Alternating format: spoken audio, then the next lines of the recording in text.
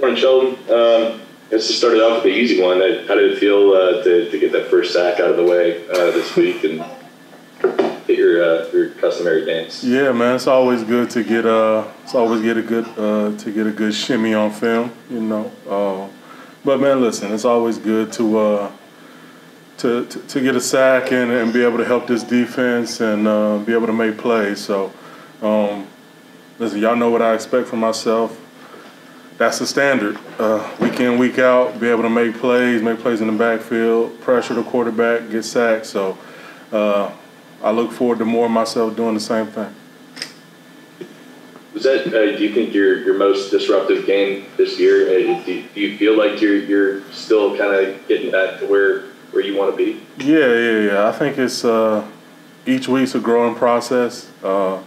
Anybody that's been through injuries like these and rehabs like these will tell you it's not a finite science. It's not at this point you're going to feel like this, or at this point you'll feel like that. It's each one's different, each injury's different, each rehab's different, each timeline's different. So each week I'm trying to grow, each week I'm trying to get better and feel better out there and get back to doing the things that I'm accustomed to doing. And I think this past Monday night was a step in the right direction. We just got to continue to build on it. Next question's from Amy Just. Yeah, you popped up on the injury report last week with the thumb, kind of came out of nowhere. What happened, if you don't mind talking about that? Just practicing hard. We're always, emphasizing trying to force turnovers, and just went for a punch on the ball and kind of hit my thumb on somebody's elbow, and that's kind of pretty much was the cause of everything. Just kind of had to club it up, cast it up, and to be able to play with it. But all in all, it's football. I wasn't gonna allow something like that to keep me off the field. Next question's from Rod Walker. Hey Sheldon, just going into the bye week, where do you feel like this team is right now, and what are the few things that you think y'all really need to work on improving? Listen, I think we're a team that's faced a lot of adversity, but the one thing about this team is when we face adversity, we usually come out on top. So I think going into the bye week, you're happy with where you're at with 3-2, knowing you haven't played your best football, knowing your best football's ahead of you, knowing you're not in the rhythms you want to be in, in any phase of the game. So, listen, we'll take 3-2 heading into the bye week, get healthy, and then come back and get ready for this long stretch of football. But we can go into it knowing that our best football is in front of us, and we can be excited about that. Sheldon, how much of that do you attribute to just the strange offseason that you had with no? Yeah, it's you can attribute it to a lot of things, but at the end of the day, our job is to show up on Sundays and sometimes Mondays. Hell, the way the league goes now, Tuesdays, Wednesdays, Thursdays, it don't matter at this point. Our job is to show up on game day and produce, make plays, and help this organization win games. And we've kind of been up and down with that, but coming off these last two games, getting two big wins, and that's big. Like I said, going into the bye week 3-2, knowing you still got a lot of room to improve, knowing your best football is in front of you, we'll take it. Next one's from Luke Johnson.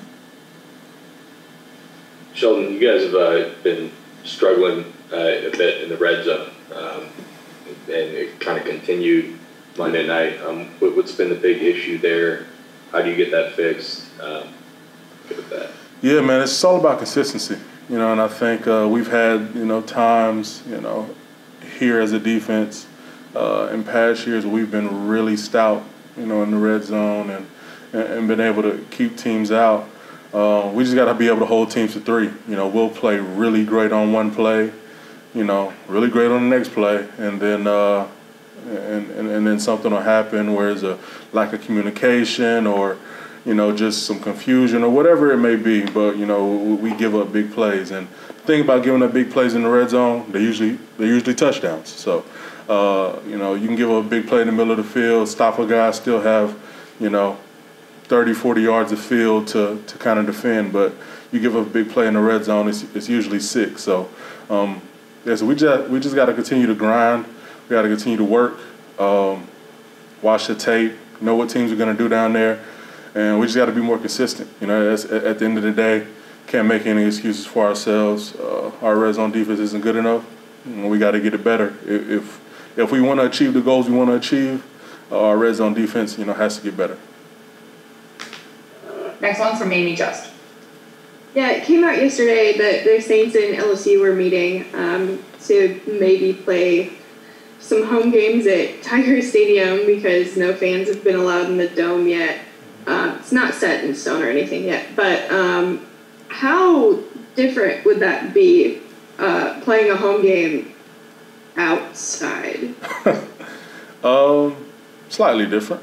At that point, weather would come into play somewhat, maybe. But at the end of the day, we play away games outside, so it's football. So, if we got to, head down to Baton Rouge and call, Tiger Stadium a home game, then so be it. We'll go down there and handle business just as we would, if we're playing in a Superdome downtown. Is that, I guess, just the epitome of the possibilities of how this year has gone with everything kind of, if you have a plan, kind of just throw it out the window? Yeah, really. I mean, listen, at this point, the one thing you can know about this year, you got to be flexible. You got to be able to, go with the flow and understand that anything can come from any direction at any point, and you got to be able to handle it. So if that's the way we end up going, then then so be it. We'll go out there and we'll play great football and and call it a day. Next one's from Luke Johnson. What do you think of Marcus Davenport's debut? Listen, always good to have him back out there. He's he had that look in his eye before the game, like he was ready, and he came out and played that way. So it's always good to have him back out there.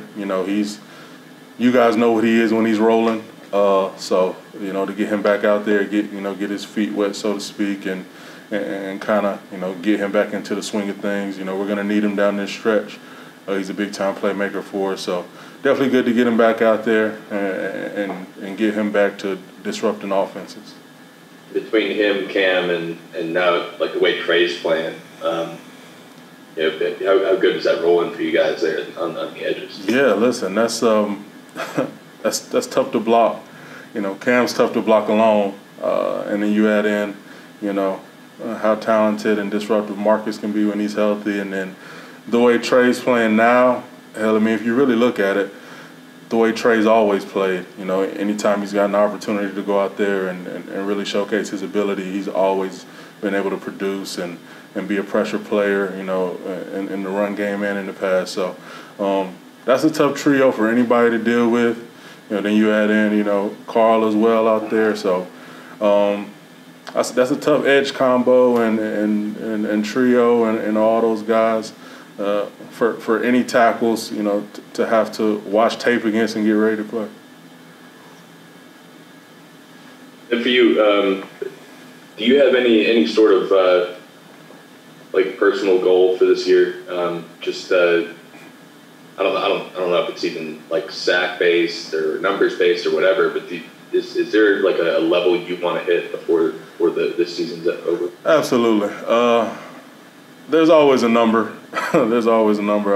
I'd be lying to you if I sat up here and told you that there wasn't.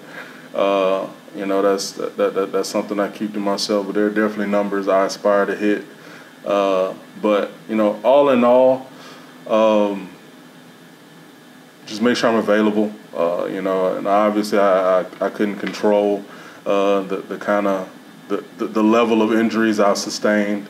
They weren't sprained ankles or hamstring pulls or anything like that. They were very serious things I had to deal with. So can't control those, but all I can control now is making sure I'm available every game. And then you guys know what I'm like when I'm rolling and I'm in a rhythm. So getting back to that caliber of player, that level player each and every week, you know, down in, down out.